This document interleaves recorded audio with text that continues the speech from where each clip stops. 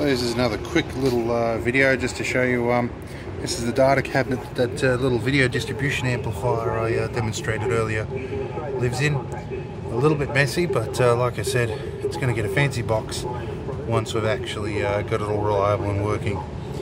We can probably see from up over the top here, there's one TV here.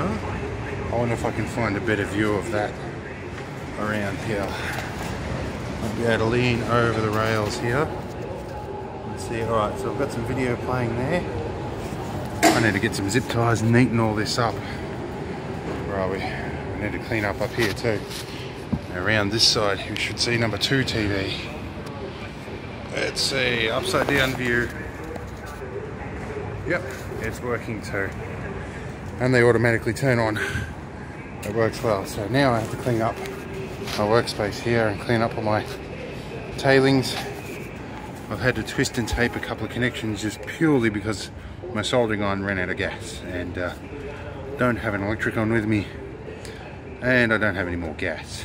So oversight on my part, but I'm going in for surgery tomorrow, so this works for the temporary, and I'll be able to lock this door up and keep prying fingers out of it. Anyway, that's all for now. I'll see you again post-op.